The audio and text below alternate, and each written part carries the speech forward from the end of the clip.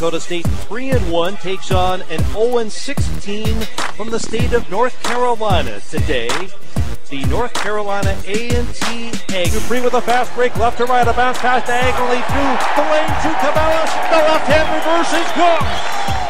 And Jacobson drives into the paint down low to Paul Miller at the free throw line. An off-balance 12-footer, hits the rim, and goes down. Goes to Warner, baseline left, driving through a double team, leans in and powers it home for two.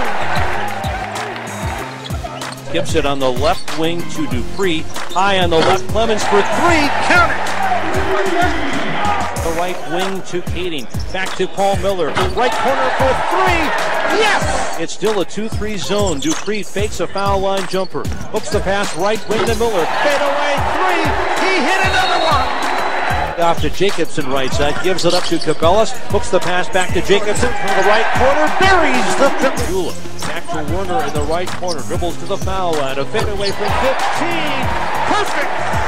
To the free throw circle left to right. Leaves it for Clemens. High on the right side. 3-ball. Count it!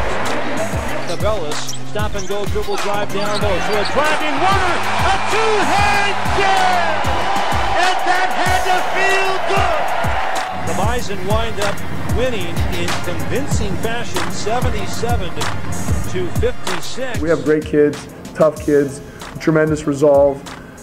Now we got to understand that it doesn't have to be sometimes this hard. Make no mistake, this is a good win, 21-point win against a very good Division I team. At the same time, we've got to figure some things out from the very tip. We know that we can't get out to these 10-point deficits every game.